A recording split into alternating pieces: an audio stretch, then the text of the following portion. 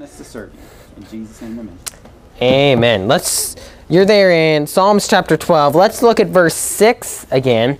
Tonight I want to preach on why you can trust your King James Bible. Why you can trust your King James Bible. Now, I'm not in the audience, so I'm going to need some ameners here, okay? I need some people to back me up. Amen. Psalms chapter 12. Thank you, Bert. Verse 6. The words of the Lord are as pure words, as silver tried in a furnace of earth, purified 7 times. Thou shalt keep them, O Lord. Thou shalt preserve them from this generation forever. Now tonight, you guys have heard my messages before. Normally I try to make one good point, and I hammer that point home all the way through, right? You add stories, you add illustrations, you add verses, you add this and that, but it hits one point, right? One point, short, quick, and you get the one point. Now tonight, I'm not going to be able to do that because the King James Bible, I can make a point about it. I did that in my last sermon, but I'm going to have to tell a story. One long story of how the Bible came to us. Because it's not just one point or not just one fact of how the Bible came to us. It's a story of thousands of years of the making of God's Word. It's very interesting. I want to tell the story of how the King James Bible came to us. And I'm going to start with the story of the Old Testament. We got the New Testament and the Old Testament. It's divided up about maybe like this. Big Old Testament, got a small little bit of New Testament. How did all this Old Testament come to us? Now the Old Testament, it was written by men, many different authors from different backgrounds. Now there was one author, right? One author, God. He inspired men to write down his words. He used many tools, different men, many tools to write down his words, to pen God's word. Turn to Exodus chapter 31 with me. We see men are used by God to write God's word, but in one place in the Bible, we even see God writing God's word. God himself writes the word. He doesn't use a tool this time. He uses his finger. In Exodus chapter number 31, in verse number 18, we find God himself pens part of the Bible. In verse 18, we find the context here is he's given the 10 Commandments. 10 Commandments are being given, and Moses doesn't have a little notebook in his jacket, so God decides to take tables of stone, and pin the words on it. It says in verse 18, and he gave unto Moses, when he had made an end of communing with him upon Mount Sinai, 2 tables of testimony, tables of stone written with the finger of God. How cool is that? I mean, you could just take it home, put it in the corner of your room, right? A little table of stone. God wrote on this. That's a really cool monument right there. Now, right there, you have God writing God's word by himself with his finger. But he used other means as well. In the Old Testament, some of the men were moved by the Holy Ghost, and sometimes they were writing down what they heard audibly. Sometimes it wasn't the Holy Ghost moving in them. Sometimes it was their literal ear hearing what God was speaking. They were literally writing down the words they heard. Right? Now, turn to 2 Peter chapter number 1 with me. We're going to look at a famous verse about inspiration. And I just took a class on the inspiration and preservation of the scriptures in the King James Bible. And so there is a difference, but they're very similar. Inspiration and preservation. You can't have preservation without inspiration, inspiration without preservation. They go together in the King James Bible. The men were used of God to pen the scriptures. And they were all from all walks of life. That's the interesting thing about it. In 2 Peter chapter 2, or chapter 1, in verse 21, it says, for the prophecy came not in old time by the will of men, but holy men of God spake as they were moved by the Holy Ghost. So the Holy Ghost was moving men, moving them and telling them what to say. So when they wrote it down, it wasn't them saying it, it was God saying it. Just like when I write something, if I were to write, hi, this is Luke. I didn't literally write that. The pen technically wrote it. If I wrote it, we'd be looking at my fingers wondering what was on there. The pen technically wrote it, but I was the author, right? God wrote the Bible because it was his words. He used men who used pens or quills to technically write it, but the author is God, correct? And the men that were used of God, they were from all walks of life. Here's the interesting thing. You have a book. I don't know how long your Bible is. Mine's very long. It's about 1,000 pages. Let's see here. Yeah, mine's around, it's a lot of pages, around 1,000. I don't know how long you guys' are, but a big book. Has a lot of words in it. A lot of words. I mean, if you've ever read through the Bible you know it takes a long time to read through the Bible. Months. I mean, if you read 9 chapters a day, what do they say, 3 months, I think? Or maybe it's a year, I can't remember. Somehow, if you read, I think it was a year, yeah. 9 chapters a day will get you through once in a year. Maybe 3 months, I can't remember. But there's a lot of words in the Bible. For all those words to not have a contradiction, that's a serious feat, especially when the authors, like David, he wrote 73 of our Psalms. He was a musician. He was a warrior. He was a soldier, a king, a husband, a father, a shepherd, a son. Comes from so many different things. He wrote 73 of our Psalms, but you also have Amos over here, a cattle rancher. You know, a guy with a cowboy hat on a horse. I don't know if he was quite that type, but he kept cattle. You have Paul. He's a Pharisee, religious leader. And then you got other guys out there, you know, you got James and John, the sons of Zebedee, fishermen. All these different guys write parts of the Bible. And yet none of it contradicts each other. You see a little bit difference each time, you know, Paul, he ends his epistles certain ways. And we know, oh, you know, the grace of our Lord Jesus Christ be with you all, amen. Oh, that was Paul's epistle, right? And then you get certain guys, they have certain phrases of speech, but they all don't contradict. And that's good because we know God was the author. Now there's 40 different authors from very different backgrounds. And here's the real thing. They didn't all come together and be like, all right, Paul's like, hey, David, how you doing? All right, we're going to make a book here. It's going to be called the Bible. Hey, Moses, come over here. All right, yeah, so let's get together. We can't let any contradictions happen. Hey, Adam, come on over here. We're going to make a book. No, these guys lived thousands of years apart. Thousands of years. I mean, Adam to Paul was way back when. Paul to us is way back when, right? Paul never met Adam. Paul never met Moses, but their writings don't contradict because it was one author, God. Now the story of the New Testament is very similar. Story of the New Testament, we have eyewitness accounts in the New Testament of Jesus' life. And here's the interesting thing, we get 4 accounts. 4 accounts. Why do we get 4? You know, John was written that we might believe. Luke gave a detailed account. He was a doctor, so he gave very, very detailed facts. That's the word I was looking for. Accurate facts. There we go. And then Mark, he was giving you the quick story. 16 chapters. Just bam, bam, bam, bam, bam, bam, bam. That's the story of Jesus right there. I love his style. And then you got Matthew over here. He's speaking to the religious crowd, the Jews, right? He's telling them why Jesus is the Messiah. So you get 4 different accounts. They don't contradict. They all go together. And that's because there was one Jesus. They saw him from all different angles. They were speaking to different audiences. So you get a book to each different audience. That's nice. And the great thing about it is they don't contradict, proving what they saw was the real thing. Just like the police, right? They come to you, they ask you, they write down the story. Next officer comes, he's like, hey, can I get that story again? And they compare it. Oh, there's a difference there. All right, let's go ask them about that. And they go and get you on that thing to find out the truth, right? Well, the truth is they had 4 officers going and asking Jesus different things. They found out about his life. They went and wrote down their stories, and they all matched. That's because that's what happened, right? Now, we have eyewitness accounts of Jesus in the New Testament. It was written by doctors. Anybody here a doctor? I don't think we have any doctors tonight. Lawyers. I'm glad we don't have any lawyers in here. And we got religious leaders.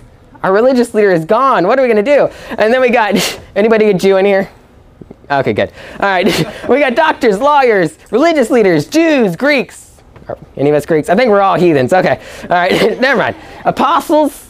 There's an apostle next door if you want to see her. Tent makers, carpenters. I mean, we got all kinds of different guys writing the Bible. The New Testament. All different walks of life. And it doesn't contradict, which is really awesome. You know why? If it contradicted, could there have been one author? God?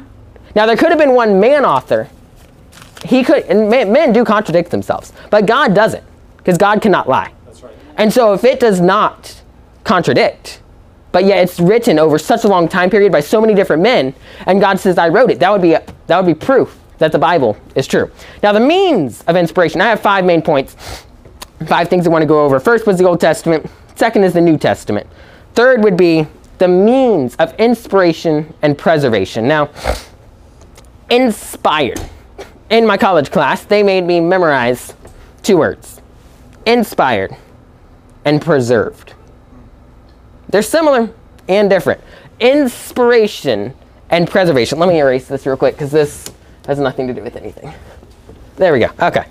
Hi, I'm Luke. And inspired means directed by the Holy Spirit. So when you're inspired, when the writers were inspired, means they were directed by the Holy Spirit. Now, preserved, when we say the Bible is preserved, it means kept free from corruption or destruction. Now, the antonym of inspired might be expired, but inspired is directed by the Holy Spirit. So holy men of old were directed by the Holy Spirit on what to write.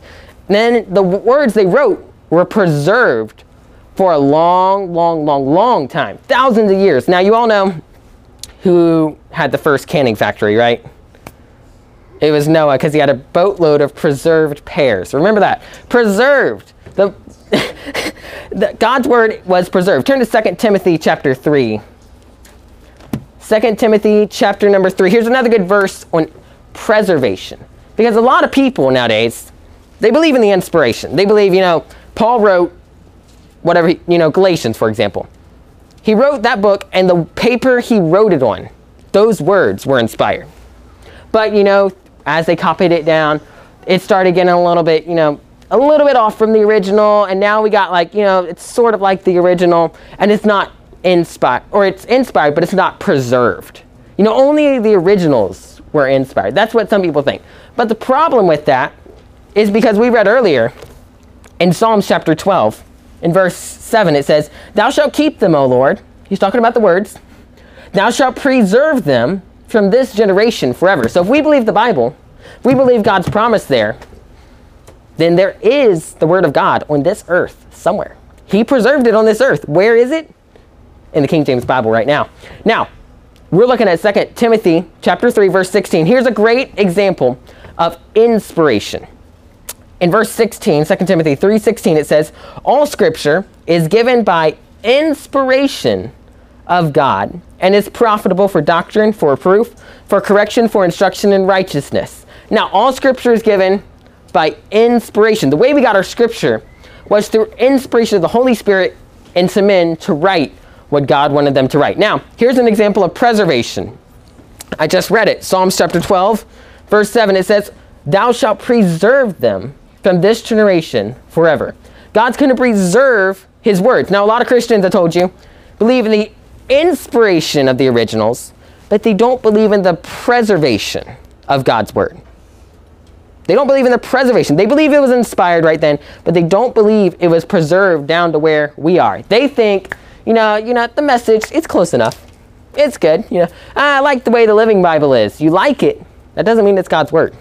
The NASB, whatever, the New American Standard Version, it's pretty good. But we want the perfect word of God. We want the word of God that was preserved, because it says, "Forever, O Lord, thy word is settled in heaven." It says, "Thou shalt keep them, thou shalt preserve them." So my question is, if God preserved his word, where is it preserved? He used many men of old. He used priests to preserve them. I want to share something about the Masoretic text. I'm sure a lot of you have heard of it. Some of you, I'm sure Brother Morgan knows about it. The Masoretic text, it's interesting. I always heard the term, but it wasn't until my college class that I figured out who and what the Masoretic text was. It was a text that was kept safe for thousands of years by these scribes. And their life calling, all they did was make sure that word of God did not get changed at all. Not even a period. Not a jot or a tittle. Not one bit. No, not. They took their copies. For example, if I want to copy this, they copied it exactly. They made sure the letter A, 15 centimeters down and 16 centimeters over, was right there on the next page. It was exact copying. They would count diagonally and make sure all the letters matched up. They would find the middle letter. They would make sure that matched up with the new one. They would find the middle word and make sure it matched up, because if they missed a word, it wouldn't be the middle word. So they found the exact one. They counted the words, they counted the letters, they counted the middle letters, they counted diagonally, every which way. And they spent hours, days, years, their whole lives on making sure the word of God got preserved. They preserved it all the way down. The Masoretic text is very, very interesting, because it doesn't match up with all these other phony baloney Bibles, right? It matches up. with the King James, because the King James was preserved. God's word is preserved. Now, number 4, a direct link to the originals. Here's what I really wanted to focus a lot of time on. The direct link to the originals. You say, okay, we got God's word right here. But it'd be nice if we could compare it to Paul's writings. If we could take Galatians, be like, all right, let me see Paul's original writings here. Oh, it looks old. Okay. Oh, yeah, it matches up. That'd be nice, right? Well, we have almost as good. I want to share with you how good of a translation they did here and how close it is, just like one generation away from being compared with the originals themselves. Now, the Old Testament, we all know, was finished by the birth of Christ. It was finished 400 years before the birth of Christ. We know that because Christ spoke of the law, the prophets, the law of Moses, the prophets, and the Psalms. And that was the Old Testament. Christ spoke of them. So if he spoke of something, it had to be done by then. The New Testament was finished by 145 AD. We know that because there was a Syrian translation of the New Testament. Now, they couldn't translate something into Syrian if it wasn't there, right? They can't translate something that's not there into Syrian. So had to be finished by 145 AD. Just a little bit of logic. We know that the 145 AD was a Syrian text called the Peshitta. It's a really, really hard word to remember, but it's a good one to remember for someone who's like, I just like this, what is it? Living version, Living Bible. I like the Amplified Bible. All these different versions they got. I always love the Amplified one. You get the Amplified Bible, but they got all these different versions, but they don't really have a direct link to the originals like the King James has. The Peshitta was a Syrian translation from the originals into Syrian. Now, do you know what they used to translate into English? They used a lot of manuscripts, but one of them, believe it or not, was the Syrian Peshitta. So that establishes a link, just one generation away. It's like the grandpa of the King James, right?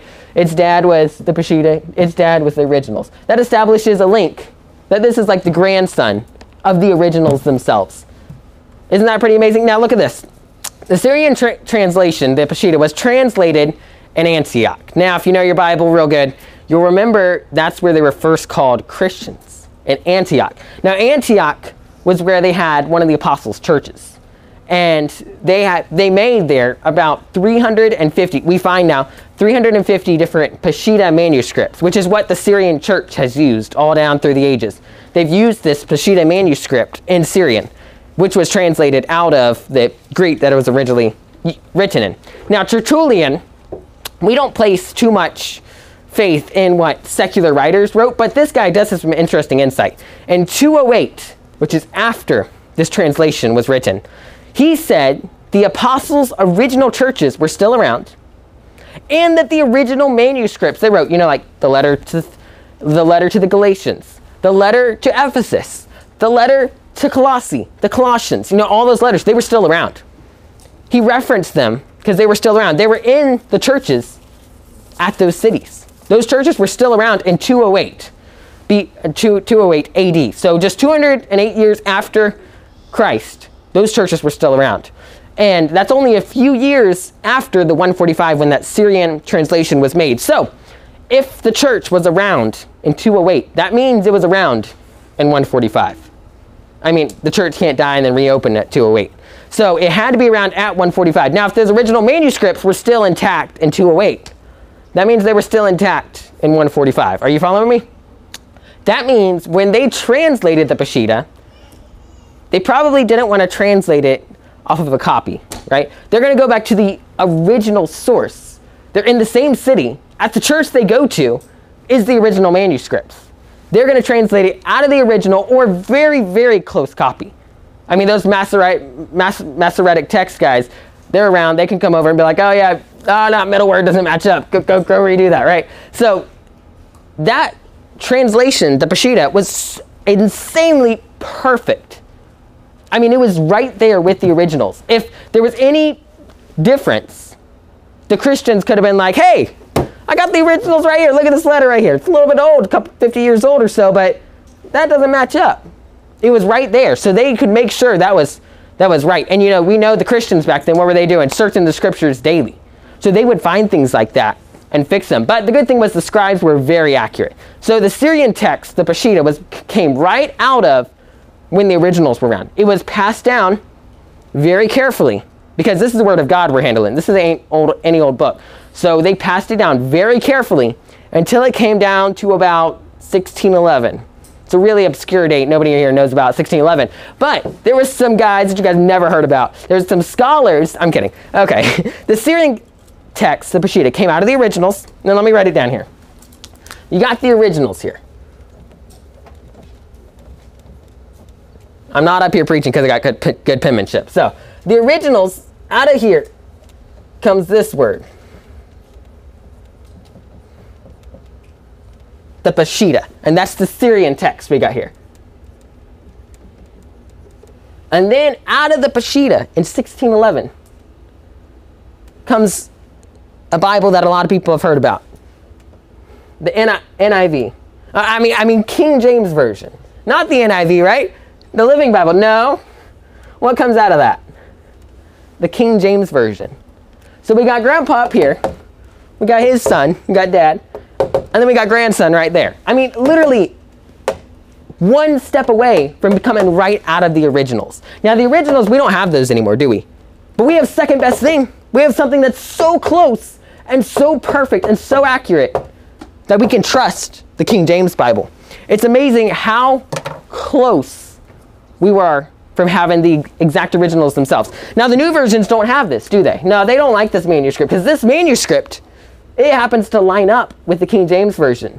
And they don't like that because they can't make any money off of the King James Version. So what do they have to do? They don't like to tell people about this one. No, we don't want to talk about that one. We want to talk about all these other ones, the Sinaiticus and the Vaticanus and all these great old versions. They don't like the Peshitta. No, they don't like that very much. But let me tell you what. The Bible is the preserved Word of God. Preservation is important. Because if you don't have preservation, then do we really have God's Word?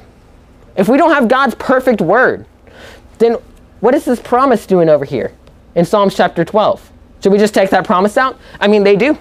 They do. They change the verse before. They change it to where it's not saying he's going to preserve his words. It says, thou shalt keep us, O Lord. Right? Like keep us instead of his words. Instead of thou shalt keep them, O Lord. And thou shalt preserve them from this generation forever. God's preserved his words. Now, my last point is the perfect, inspired, and preserved King James versus the new versions. And now I'm sure you guys have all heard. Brother Fan has done sermons on this. I've done sermons on it. All you guys have done sermons on this. The differences between the King James and the new versions, I mean, it's astounding. I'm amazed at how many differences there are. And I mean, we all know about it, but everybody else doesn't. We tell them and it's like, oh, I never heard that. And you're like, where have you been? I mean, have you compared them? And so when you get a parallel Bible, it shows you how wicked those people were. You know, I was just reading the other day. I should have brought the quote with me.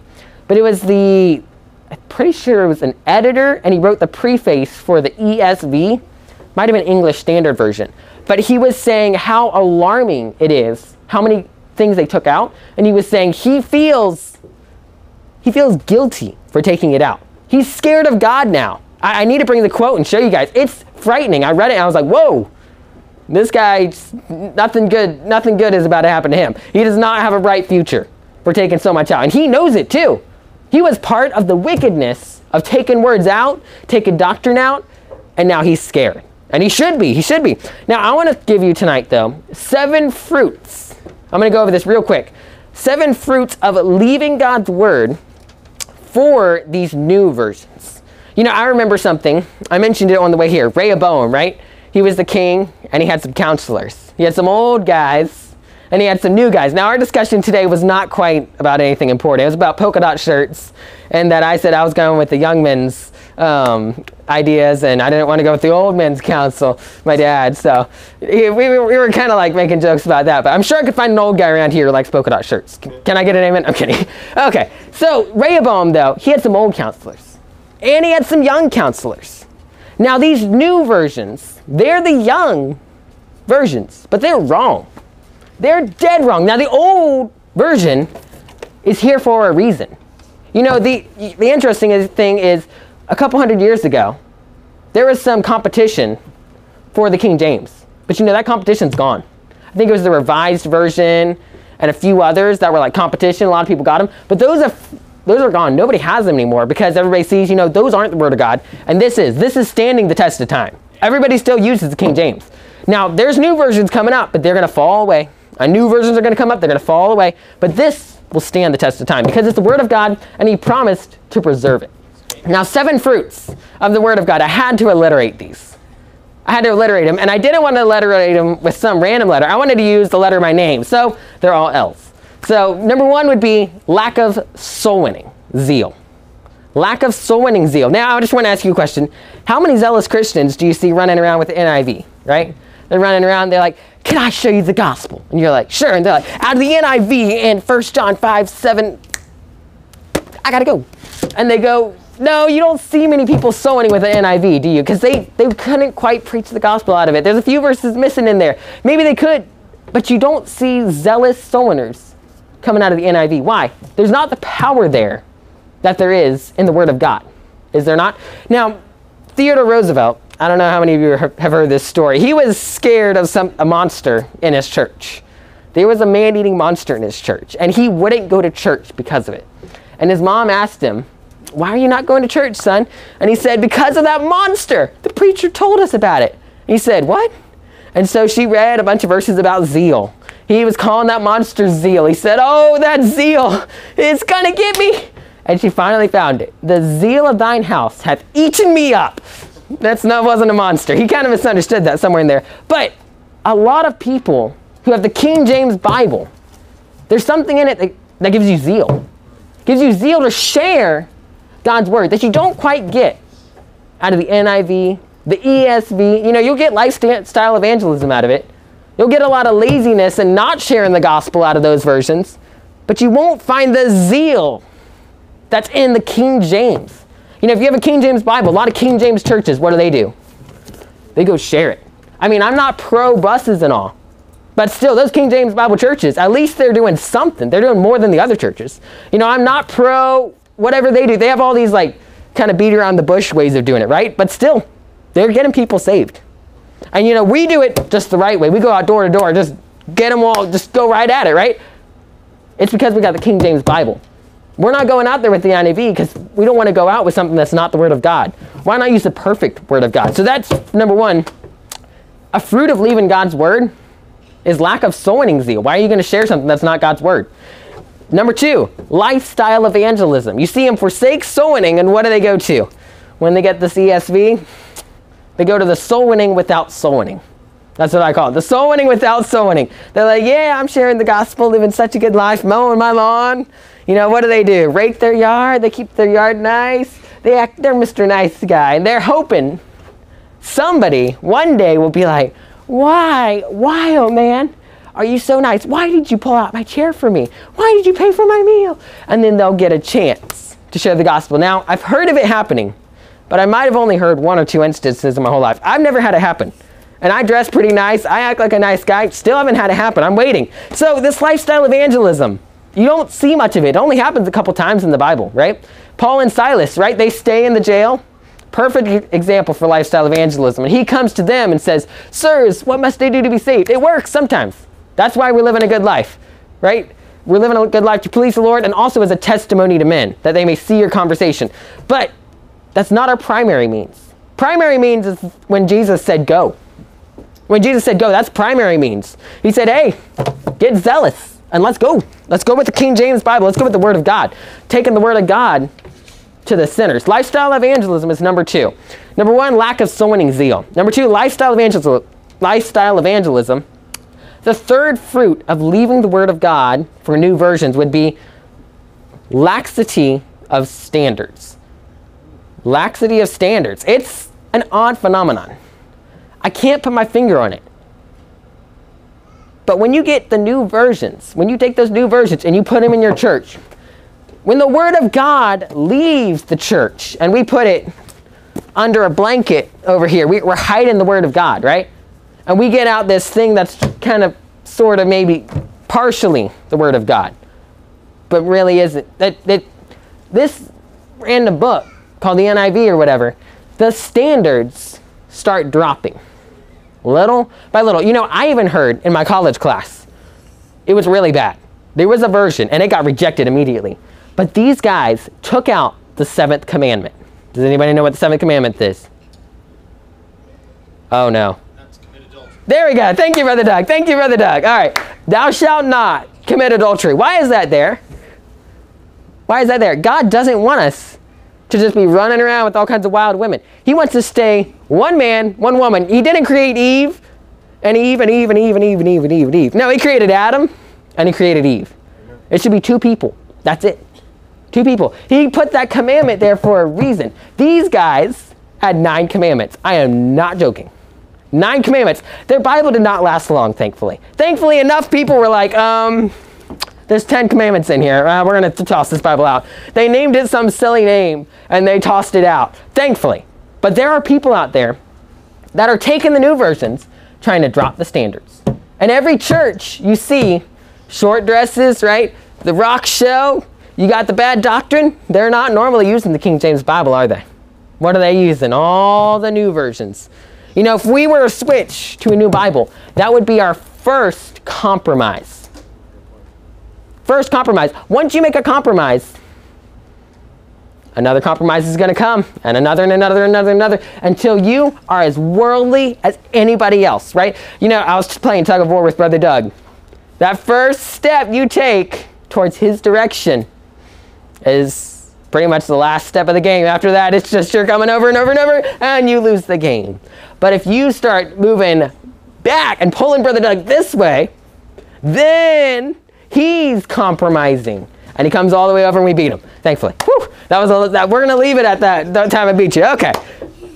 Compromising. It happens. I'm telling you, we knew a family. That was a multi-generational, homeschooling, dress wearing, King James only. They were everything like us. You know, they weren't quite as zealous on soul winning, I'll say that. But they were standard-wise hardcore. They were so hardcore, they wore head coverings. Now, I'm not totally pro head covering, but I'll tell you this, that's a higher standard than I have. They were going over and above. They were so hardcore. And you know what? The first compromise I ever saw them make, first compromise, was they went to the new versions. That's all they did. And we argued with them long time. Argued and argued, had them over, they had us over. We talked and talked and talked and talked. That was the first compromise they ever made. First one I ever heard of. They went to the new versions. And you know, he would make points like, it's easier to understand. And we're like, just because it's easier to understand, I mean, just because this is, you might have to take a dictionary and learn some new words. Does that mean it's not the Word of God? And he would go back and forth and he would say, you know, no doctrine has changed in the new versions. And we would say, yes, there is. In 1 John 5:7, they take out the Trinity. And he'd say, yeah, you're right. Then he'd be like, but I still like the new versions. And so they used the new versions. And you know what? Nearly a year later, now they're wearing spandex short shorts. I've never, ever, in my whole life, I've known in my whole life, I've never seen them wearing this. It's appalling. I'm just like, what? Who? What? Where? Why?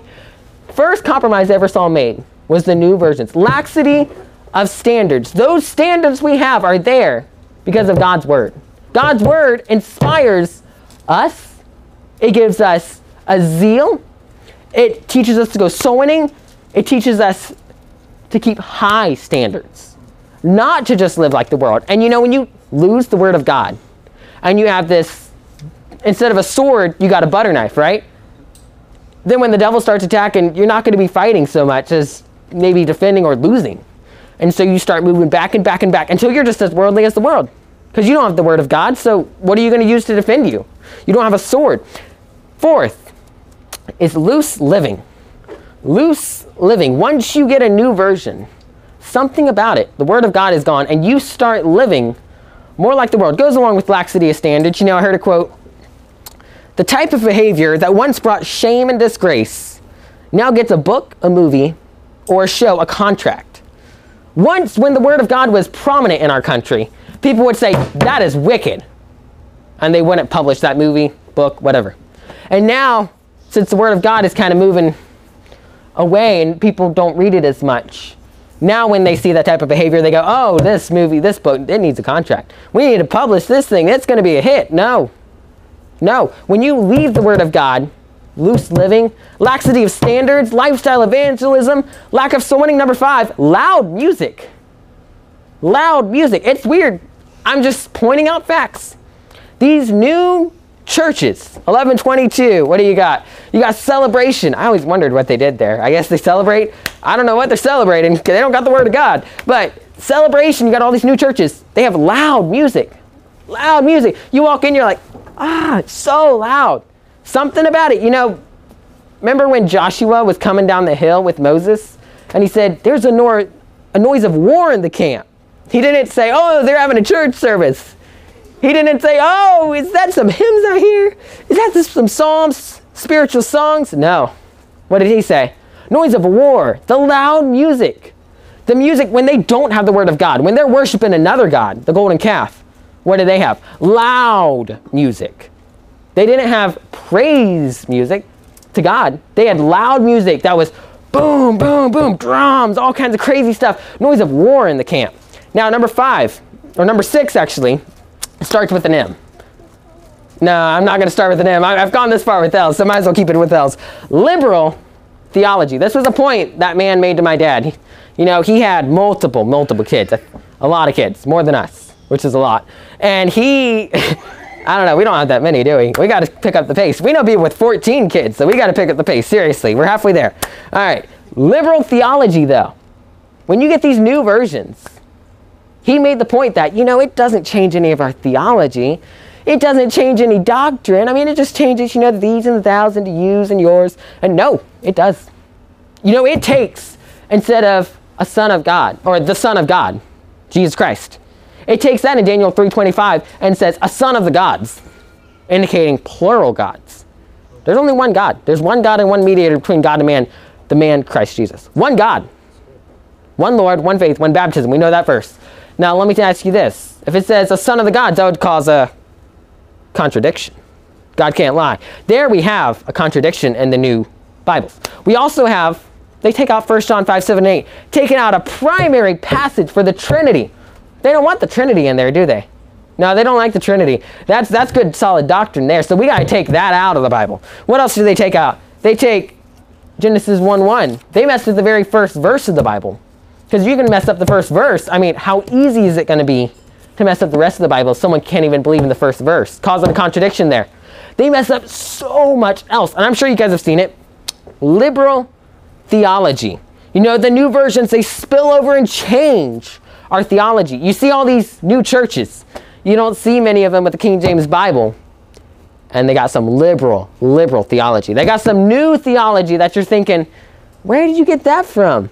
I mean, that sounds really weird. I mean, our theology is standing the test of time. We got Baptist theology. It is correct, founded on God's Word. But these guys, they're coming out with some new stuff. And you're like, whoa, this is weird. Now, number 7, limp-wristed preaching. And I mean, this is a little bit silly, but make the point. How many people out there do you find giving sermons like Jesus gave, Paul gave, Peter gave, sermons that were strong with theology? They were delivered strong. The Holy Ghost impacted. They had a revival. 3,000 saved on a day. Or what was it? A lot saved on a day. 3,000 were added unto the church. Wow. That was some serious preaching, I got to say. Serious preaching that saves thousands and brings 3,000 to church. I mean, that's the type of preaching we need, right? Hellfire and brimstone preaching. Now, they take the word hell out of their Bible. So what is it? Sheol, Hades, fire, and brimstone preaching. I don't know what they preach in their new churches, but they got some serious limp-wristed preaching when what we need is some strong, godly, invigorating, revival preaching that will save souls. And they don't have any of that in their churches because they can't preach out of the Word of God. They have these new versions, do they? Trust God's Word. My last point would be trust God's Word. Trust the King James Bible. Don't trust these new versions. God's Word, it's inspired. It's preserved. It's preserved. Psalms 12, we read it at the beginning. Psalms chapter 12 and verse 6 says, the words of the Lord are as pure words, as silver tried in a furnace of earth, purified 7 times. Thou shalt keep them, O Lord. Thou shalt preserve them from this generation forever. Let me make this last point. He promises. He promises. God promises to man to preserve his word. There are over 8,810 promises in the Bible. If you're using the King James Bible, there is. I don't know how many there are in the other ones. They probably want to take this one out of the new versions. Probably want to take this promise out. There are a lot of promises. A lot of those has been fulfilled. The rest will be fulfilled at the second coming. The promise here is to preserve God's word. There are 7,487 promises from God to man. This is one of them. There are 290 promises from man to God. There are 9 promises made by the devil himself. There are two promises made by an evil spirit. There are 2 promises made by God the Father to God the Son. And there is one book of the Bible that contains no promise even. Ephesians, for example, contains 6 promises in all. Now listen to this. God made us a promise. He promised to preserve his word. Seeing his track record so far, that he promises stuff and it comes to pass. What hasn't come to pass will come to pass. He promises that. I'm going to say God has preserved his word. I'm going to say he probably didn't preserve it in all these new versions where there's a bunch of flaws. He definitely didn't. But he definitely did preserve his word somewhere. Where did he preserve it? He promises he will preserve his word, and he did in the King James Bible. Let's pray. Dear Heavenly Father, I thank you for this chance to preach. I thank you for all the good soul winning we've had the last few weeks. I ask you to help soul winning this Sunday and this Saturday. And Lord, please bless all the people who came out tonight. Please keep them all safe on the way home. Please help us to trust in your promise that you will preserve your word in the King James Bible. Lord, help us to have faith in your word. Help us to go out and share your word zealously. And Lord, please bless the fellowship afterwards. In Jesus' name, amen.